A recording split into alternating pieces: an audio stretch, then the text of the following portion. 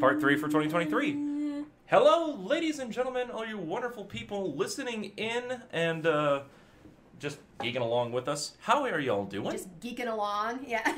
Just geek along. Geek along. Geeking along. Geek along. Geeking along.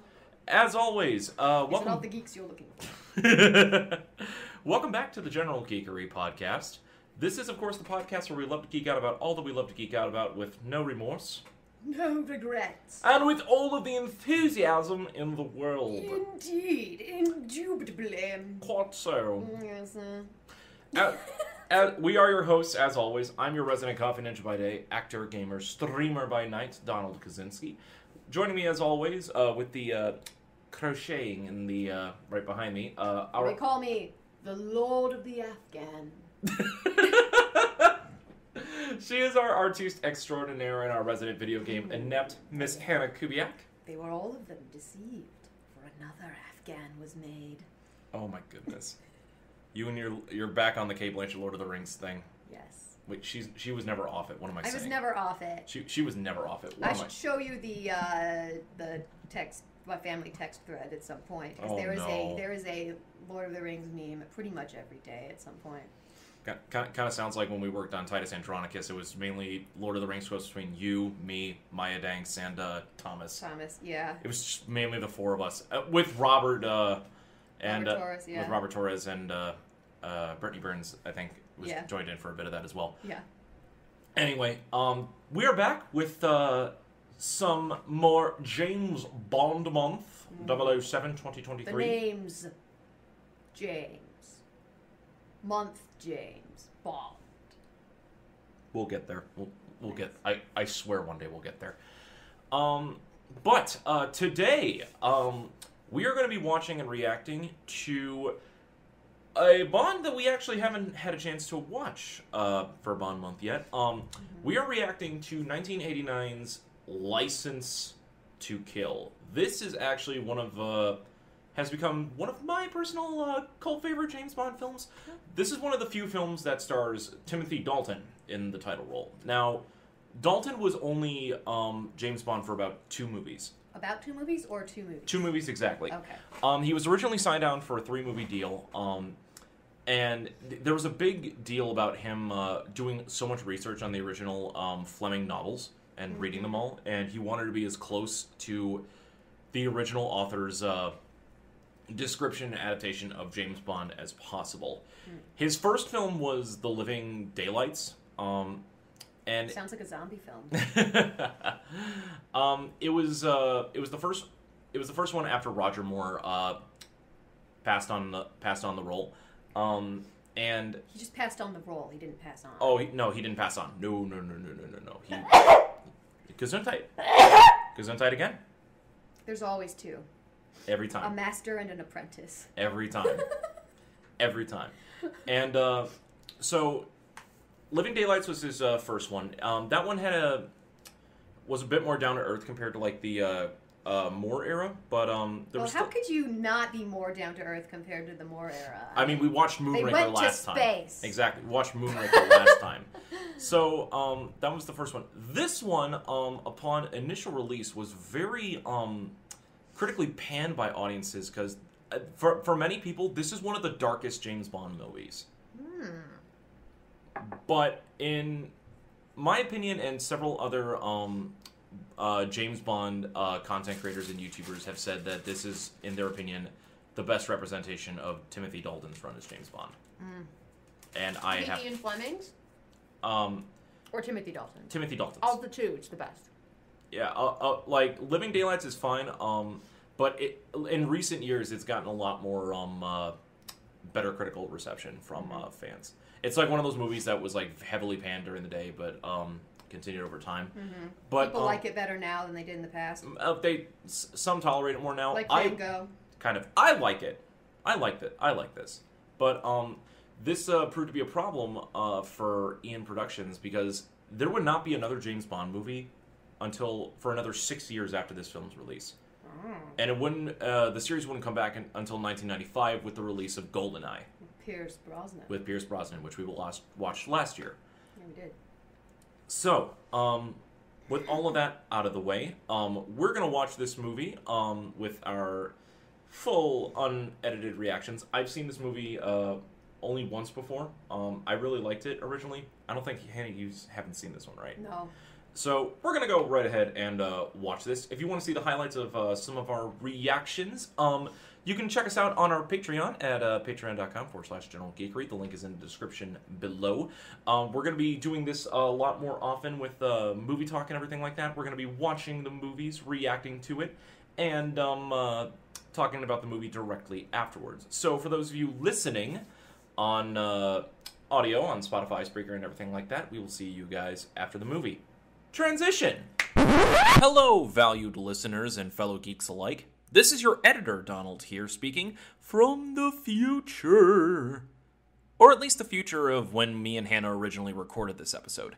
So, some of you that are subscribed to our Patreon, over at patreon.com/General Geekery, may have noticed that we don't exactly have the reactions to our James Bond episodes up there at this time. We encountered a little bit of a snag recently with getting the reaction videos up there, and myself and Hannah are trying to figure out how to get the reactions on there as best as we can. So we don't have any of the James Bond reactions up on there, even though we said in each episode so far that we would.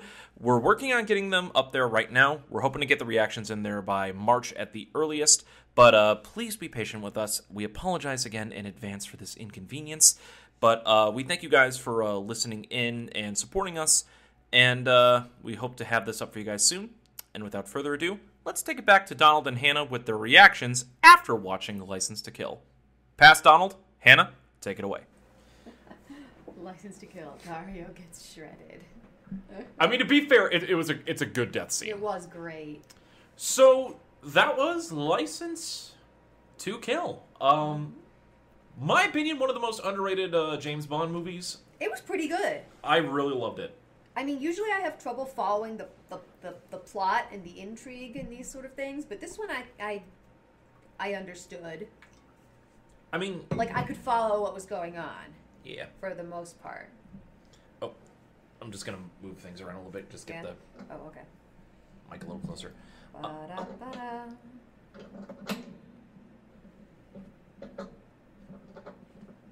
Okay.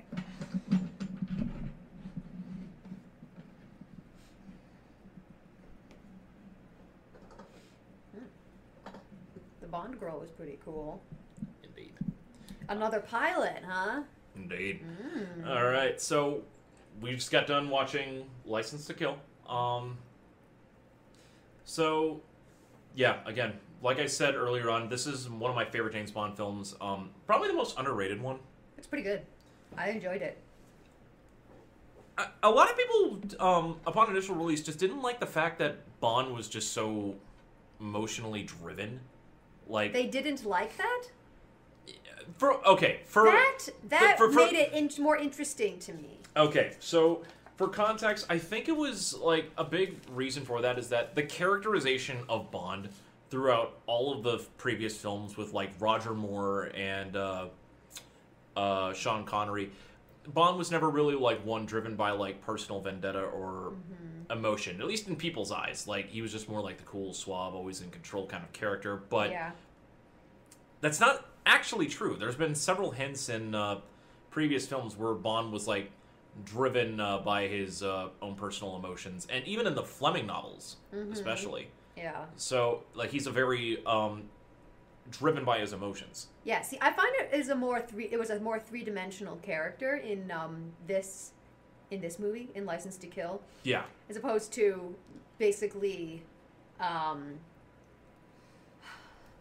just a kind of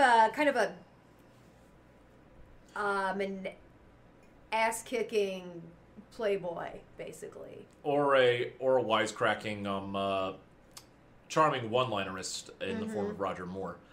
Yeah. So, you said that Timothy Dalton did a lot of like research in like Ian Fleming's books and everything. So, and I mean, I can tell like the character was it was a much more a much more sympathetic character to me anyway, when compared to Connery or Moore. When compared to Connery and Moore and even Pierce Brosnan, actually.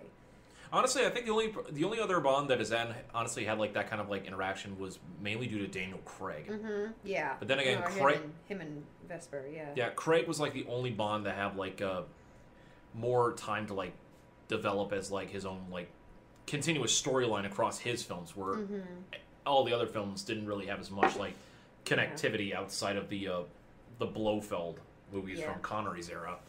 Yeah. And I guess it depends upon what kind of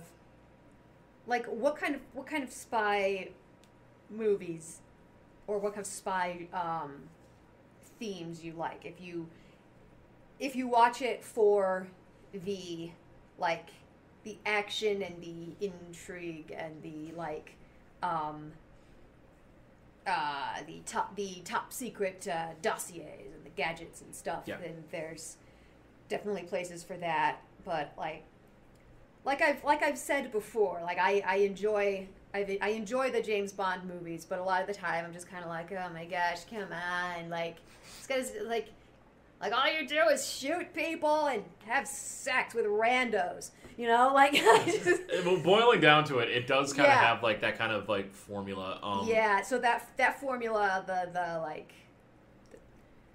the charm of that is lost on me. It's mainly just like the storylines and just the characters that kind of keep you intrigued, depending on like which movie it is. I mean, of course, Goldfinger is iconic, and we absolutely love Moonraker and Spy Who Loved Me just because Jaws. Yeah. But in my opinion, like just based on like the ones that I've seen, this is probably like one of the first like Bond films to be a bit more character driven than like any that came before him. Yeah, because usually it's like we have a mission for you. And he's like, all right, I'll go off and do my mission for king and country, or whatever. For queen and country. Queen and country. But in this one, it was different. It was like, you're done. Go home. He's like, I resign, and I'm going off on my own. So there was that's kind of. We hadn't really seen like a Bond with this kind of like personal vendetta and personal mission since On Her Majesty's Secret Service. We'll get to that like maybe next year if we decide to do a third straight year of Bond. Yeah. Which I would absolutely be up for doing, because I think analyzing these films is always so much fun. So this was your first time seeing Timothy Dalton as Bond, like So compared to Craig and Connery and what we've seen last year from Brosnan and Craig, what did you think? And Moore. And Moore, yeah. You said Craig twice, but I'm sorry. I meant Moore and Connery. Yeah, I think Timothy Dalton is my favorite Bond so far. I definitely, like, as far as just a fun movie to watch, the Roger Moore era is the most entertaining, definitely. Like, if you want to watch something kind of wacky, then definitely Roger Moore is the place to go. Yes, absolutely. But yeah, but as you know, I'm a sucker for a character-driven story, and this one was a whopper of a character-driven story, definitely. I knew you would like this one. Yeah, there's a reason I chose this one over Living Daylights, especially because we get more of like what is that actor's version of Bond. For Connery, Goldfinger was the best representation for his version of Bond. For Moore, I think Spy Who Loved Me is probably the more accurate representation. Brosnan, arguable that it could be GoldenEye, like even though it's his first one, but I also get good trace of it with The World Is Not Enough.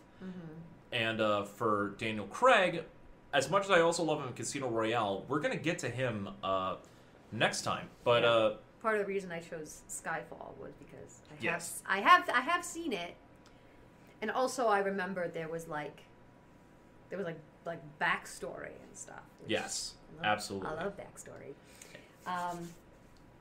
So let's see. Yeah. What else? Let's talk about the really over the top dramatic deaths in this movie. Oh my goodness. Which one was your favorite? The man drenched in gasoline set on fire. Sanchez. Dario going through the coke pulverizer, and what was his name? Krusty? Kelter. Kelter. No. Heller was impaled on the forklift. No, Heller was the one impaled on the forklift. I think it was Kelter. Crest, that's what it was. And then Crest was exploded in the depressurizing. That was oof. That one got to me. So yeah, that's the thing. Like, James Bond is no stranger. This franchise is no stranger to over the top, elaborate, and just sometimes goofy deaths. I mean, from what we've seen, Dr. No gets reduced to nothingness in the radioactive waste that he was going to be using. Goldfinger comically sucked out of a depressurized plane cabin. Yeah. How did oh my gosh. How did in GoldenEye, how did Sean Bean die? Dropped several stories from a height. Off the dish. Off the dish. Survived, and then had the exploding ruins of his headquarters fall on top of him. That's right. Oh gosh, yeah. Yeah, he survived the fall. Yeah. Let's not forget, he survived the fall. Yeah. So... I'm pretty sure that there's something out there, like some video that's just Moonraker. Moonraker's the death of Moonraker. Take a giant leap for mankind, please. Just hits him with like the poison dart, sends him off decompressurizing air to space. Shot out of an airlock. Yep, shot out of an airlock. So great. Oh man. But yeah, I was talking about it like when we were watching the movie. Like, this is probably like the closest that the Bond franchise has come to like crime films, such as like Scorsese. Like the Scorsese films, it did or have kind of a... Actually, the best I think the best example is probably maybe Scarface. Maybe Scarface. That's about maybe the most accurate that I can think. Like, this is probably the James Bond at its most Scarface.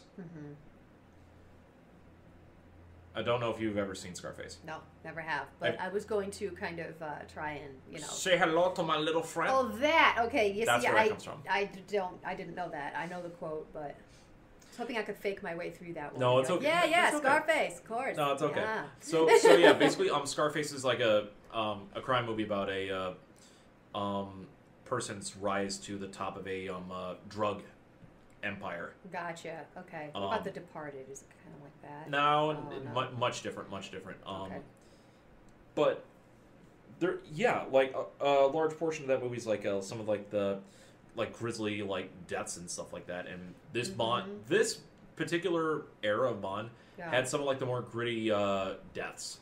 Oh my gosh! The policeman who was just eaten by the shark was pretty gnarly too. And that one I forgot. Yeah, and Felix getting chewed up as well was the maiming scene. Yeah. Oh no! That was wait, nasty. I'll see you in hell. No, my friend. This is the first day of the rest of your life. That was just at that point, like, and he like shows up at their house.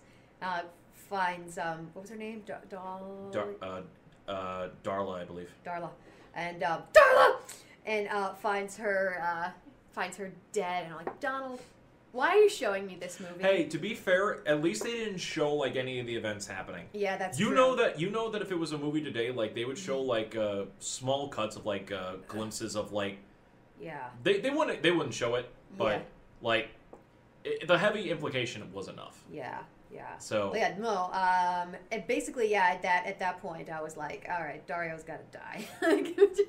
and it was actually kind of like that was one of the reasons like a lot of people like panned this, because like, I mean, at the time, like the public was not used to like the kind of like grittiness and like violence as like we've been accustomed to like some of like our films and television shows like these days. So this film did receive like some controversy for like all the violence. Huh. And that wouldn't happen today. Today I'd be like, yeah, no, go right ahead. Like, do it. If you want a good story that has that kind of stuff, like, don't shy away from it, but don't do it just for shock value. Mm-hmm. This didn't do it for shock value. No. Some people at the time said it was. I'm like, no, this is kind of par for the course. I mean, given what we've seen from and know about James Bond, it's the life of being Secret Service and just your line of work, working in the line of work that both Leiter and Bond are in. Yeah.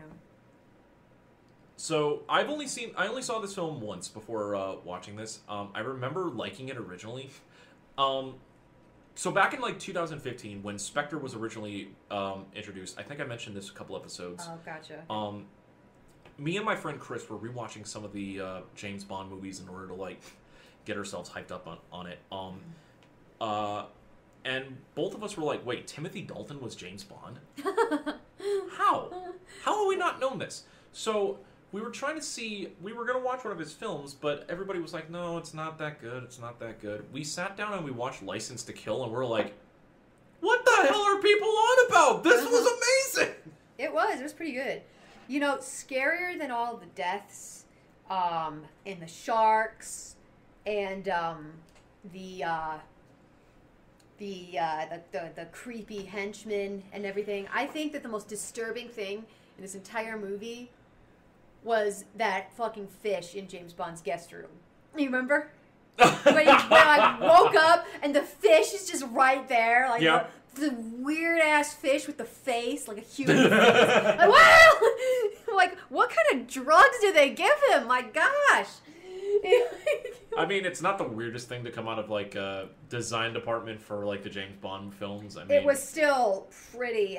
I'm not arguing with you on that department. I'm not arguing with you on that. I'm just agreeing. Right here, insert my reaction to that fish. Like just. Oh my goodness. Oh goodness. That so yeah, so going on that, let's go on to the villain. So Sanchez is not the most colorful villain that we've ever had. Like, I think the only one that's probably duller than him was probably Stromberg from Spy Who Loved Me. Probably. But I would have to say he's probably one of the more realistic in terms of like a villain portrayal. Yeah. He wasn't like... He didn't give off the same sort of like, yes, evil mad scientist person, world domination, so much as some of the others. Yeah, this is probably like one of the Bond films that brought everything a little bit more back down to like, this is probably one of the more down to earth like Bond films, just like planning of just like hoarding his drug empire and working with the like arms dealership and just to like secure his status on top of the mountain of this entire family. And yeah, I have to say, like, well done. And I completely forgot that Benicio del Toro was in this as Dario. That surprised me. I'm like, I do not remember this man being in this movie. I love this actor. I do not remember him being in this movie. And as soon as I yeah, what else is he in? He was the codebreaker from Last Jedi. That's who that is. Yes. Oh my gosh, it is. Oh gosh. Yeah, he's been in a bunch of other stuff. What the heck? He's been in a bunch of other stuff as well, but that's the one that I know you'll probably recognize him the most. Good looking back in the day. I mean, he's good looking now still. I mean, he's kept really good care of himself. Yeah. Let's not like throw anything off. I don't know. It's just something about nice, thick, dark eyebrows. Just, yeah. Also, when a guy has like a crazy grin and like really wild, sort of sadistic look in his eye, that's also very attractive to me. Indeed. Just funny thing about the guy who portrayed the villain, Sanchez. Have you ever seen the movie The Goonies? Mm-mm. Really? No, that's another one of those ones that a strange lapse in my cinematic education. I had to relook it because he looked familiar as well. He was one of the brothers in the Goonies, which I'm like, that's so cool. I like that. So yeah, really good villains. Like I love how it's like it's not based on world domination. This is not a world domination plot. This is literally just a criminal empire. Yeah. Like a mafia crime family, and I love that. Yeah. Sometimes the simplest of villains create some of like the best in stakes and drama, and having it be like a personal vendetta mission after two people that he loved was harmed in this way. And I love how he did the whole thing as well, like infiltrating. Like he literally, I don't know how much of it was like just by accident or planned or whatever, but he ended up like staying at the guy's house and becoming like a sort of, I guess, informant for him or something about, cause he was the one who got Crest. He like implicated Crest in the whole murder scheme and got him exploded. And he was making most of it up as he went along. Yeah, I thought it seems like it. Yeah. I mean, like given like his proclivity for being like an agent in Secret Service, like the amount of like months many agents will go in undercover just to like just and know how to infiltrate. Yes. I mean, it's part of the job. It's part of the assignment. Yes. It's crazy, sometimes, what an agent has to do to achieve their objective. And I do like bullshit. that I do love that there is like repercussions on like Bond going through like all of this. Like the fact that one thing I will say I did not really like about the ending of this movie was Felix calling him on the phone and saying that M is offering his job back. I'm like, I don't buy that. I don't buy that. No. I feel like there would be a bit more like severe repercussions. And honestly, if they had planned to do a third film of like Bond being more rogue and trying to earn his way back into MI6, I mean, I guess they did it just to like reestablish status quo. But I would have loved a bit more time with like more story progression for Dalton. For Dalton, kind of similar to how like Craig did. Yeah. Unfortunately, Dalton never got that chance. Yeah. The Bond franchise was put on hiatus for what would be 6 years, and by the time that GoldenEye was in production, Brosnan was cast as James Bond, and we never got another Dalton movie, which is a damn shame. Yeah. A damn shame. Like, this particular movie, it didn't have, like, the flash and glamour and, like, kooky gadgets that, like, there were kooky gadgets. Yeah, the toothpaste was kind of kooky. The toothpaste was kind of kooky. And, like that. And the handprint gun thing, which... signature gun, yeah. Yeah. Don't, like... It was part of, like, the old era, I do understand, but, like... Most of, like, what made, like, the previous eras of Bond, like, what they were and, like, so iconic, like, the Connery era, the Moore era, were not as prevalent during Dalton's two films. Right. They were there, but they started to transition more to, like, more realism in the James Bond films. It did start during Moore's time, like, following Moonraker, but it was still Roger Moore. And he's just the campy uncle kind of James Bond. So having Dalton, who much more gritty to the bone and just so in there. Yeah. Like, très bien. Très bien. Yeah. Well, like, the thing it goes to the the Hemingway house and meets M and stuff, and he's like, "Oh, you're going back home." I was like, like, kind of like, it was like, you could see he was shook by the whole thing that had happened with his friend and his other friend and everything. To kind of like go back a little bit, like when during Goldfinger, like it's a similar kind of confrontation where where in story, like Bond is a bit shaken about what happened to Jill Masterson and Goldfinger. That's right. And M said, "You have to do this dispassionately and objectively. If you can't do that, then you're off. You're off." And we see that come more full circle in this movie, where the consequences present themselves. Yeah. So, yeah, I honestly would have loved to see more about that. And it's kind of unfortunate that this is probably like one of the only examples in the entire franchise where Bond kind of goes rogue like that. Yeah. And you know, that's a really common trope in like action movies and stuff, is when to have somebody who is basically going after their objective, the bad guys are after them, and then also for some reason like the law enforcement or the government are after them as well, so they can't just go to the government for help. They have to do it like on their own. And there's something about that sort of like solo mission thing that's really cool. Like, it's very like you have nowhere to turn to, basically. It's not a trope. Clowns to the left of me and Jaws to the right. Yes. It that's a good one. It's not a trope that's always usually like done. Yeah. But like when it's done right and it's done well, it's very entertaining. And for me, License to Kill does that. Yeah.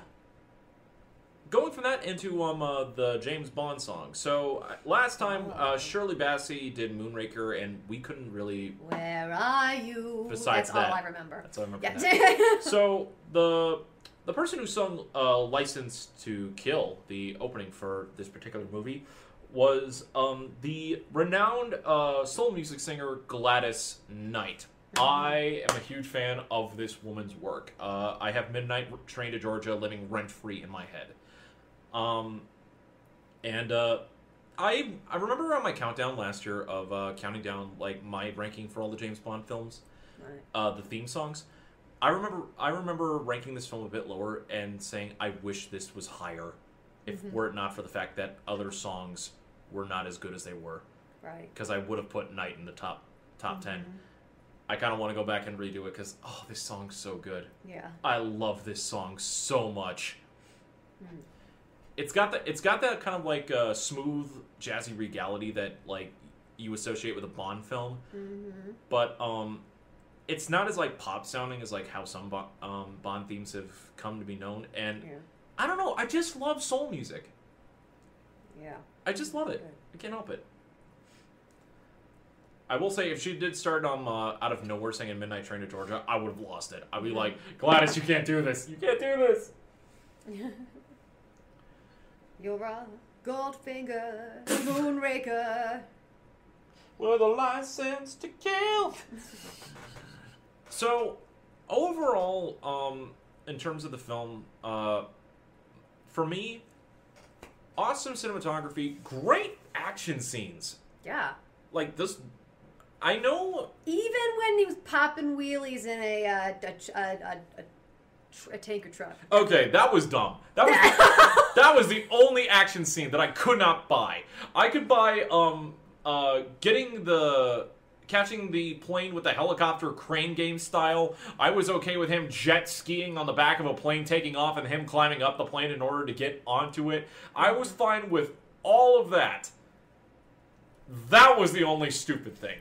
that was pretty ridiculous. Spinning the tanker onto its side in order to avoid a rocket, and then wheeling a truck to go through fire. Through a wall of flames. Through a wall of flames. The Batman style.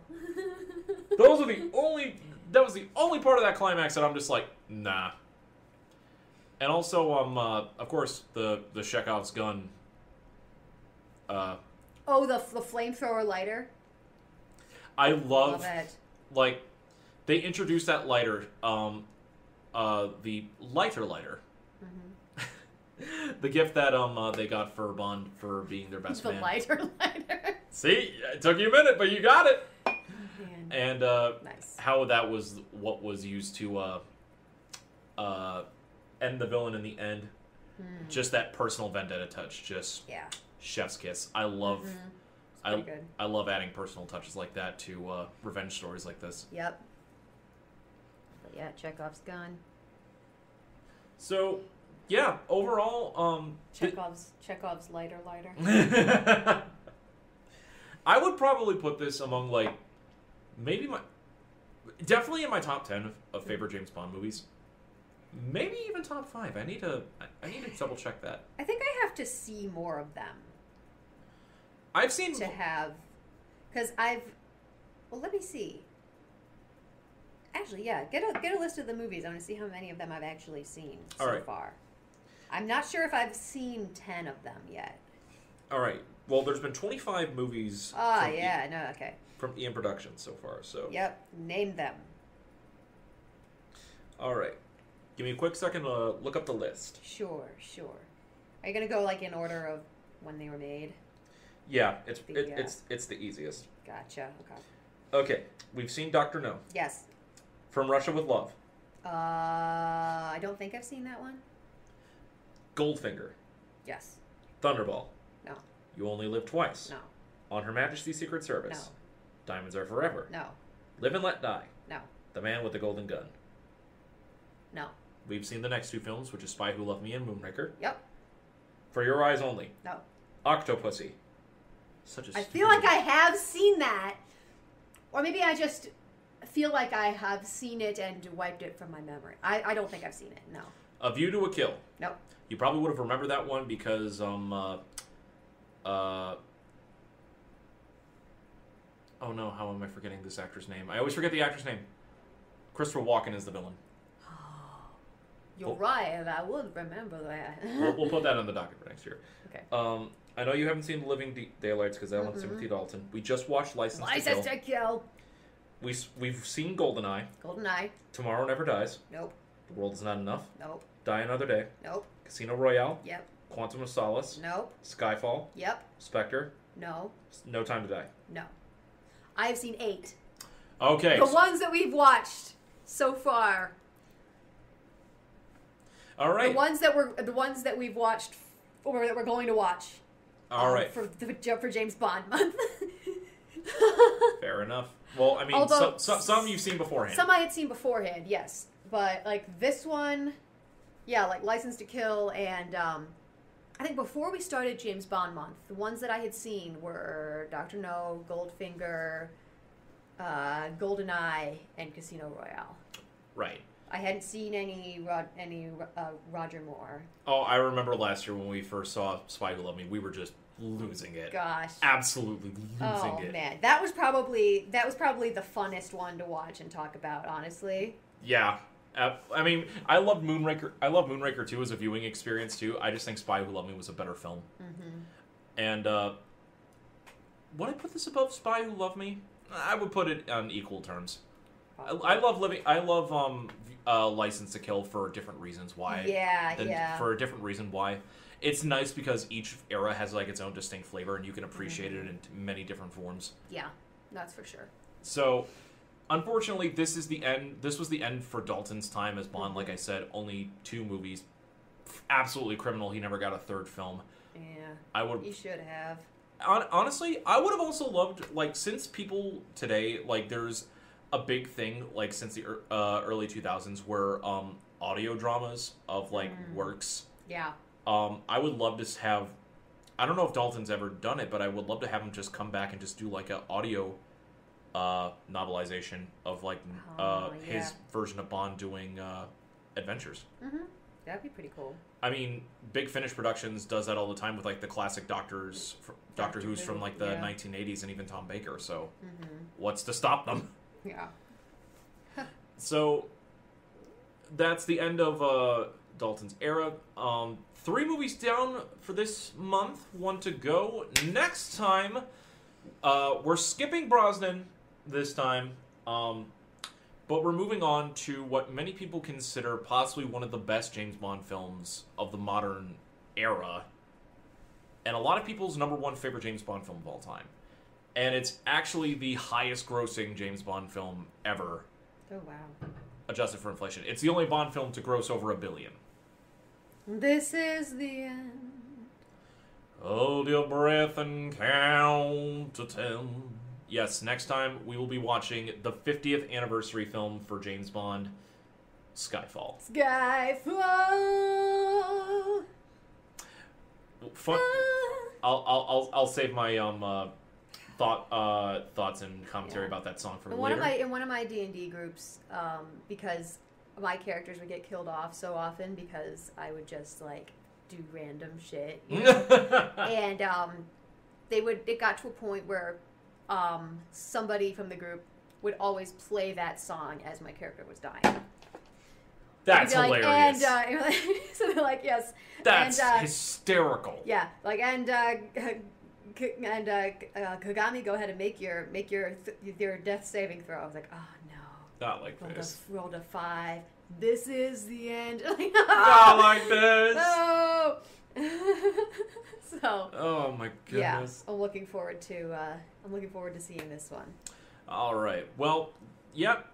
Join us next time for the end of James Bond month 2023, where we take a look at 2012's Skyfall, the third film in the Daniel Craig era, and I'm gonna have a lot of fun with this one. I love Skyfall. Yeah. I love it so much. I don't remember very much about it, actually. I just know that the very end is it's very reminiscent of Home Alone. I just want to see Javier Bardem again. I forgot he's in that one. He's the villain. What a creepazoid that one guy was. Oh. I'm so excited. All right. Oh, man. I forgot about that. Well, that's for next time. Mm-hmm. We'll have to wait till then. Patience. But until then, dear viewers, thank you guys so much for tuning in and listening, or watching if you're watching our reactions on the Patreon, to this episode of General Geekery, all about License to Kill. If you guys want to see our reactions to some portions of the film in all of its weird glory, you guys can check us out on our Patreon at the link in the description, patreon.com/General Geekery. And if you guys pledge to our Patreon, not only do you get access to reaction vids like that, but you also contribute a lot to our content and what we are able to produce. We want to be able to do a lot more in the future, and with you guys... For Patreon, yeah. And with you guys helping produce... helping... support us on Patreon, we can make all of that more of a reality, so we appreciate it. Thank you very much. Okay. I gotta admit, I've been rather lame with the Patreon stuff. Well, we'll get to it. Yeah. Don't worry. But thank you guys for listening in. If you guys want to follow us on all of our social media platforms, you can check us out on Twitter at General Geekery, and on Instagram at... Gen Geek Podcast on Twitter, General Geekery on Instagram. That's what it is. Mm-hmm. And if you guys want to check out me and Hannah at our respective socials, you guys can find it all in the description of this episode, where you're listening, wherever it is, on Spreaker, Spotify, all that good stuff. And you can check both of us out on Twitch. Me on Coffee Ninja Ryu at my personal Twitch channel, where we also do our Nepticon streams. And on Mondays and Wednesdays, respectively, over on Loaded Dice Adventures as part of the Avenaria Corsairs campaign on Wednesdays, and Hannah as part of the Avenaria Awakenings campaign on Mondays. Yes, because I am insane. She just loves D&D. Yeah, I do. So that's pretty much it from us, guys. Thank you so much for tuning in. This has been our review of License to Kill. Thanks for joining us. For Hannah, I'm Donald, and until next time, take care of yourselves. Don't, I really don't have a lesson for this one. Don't mess with sharks or drug dealers. I don't know. Don't,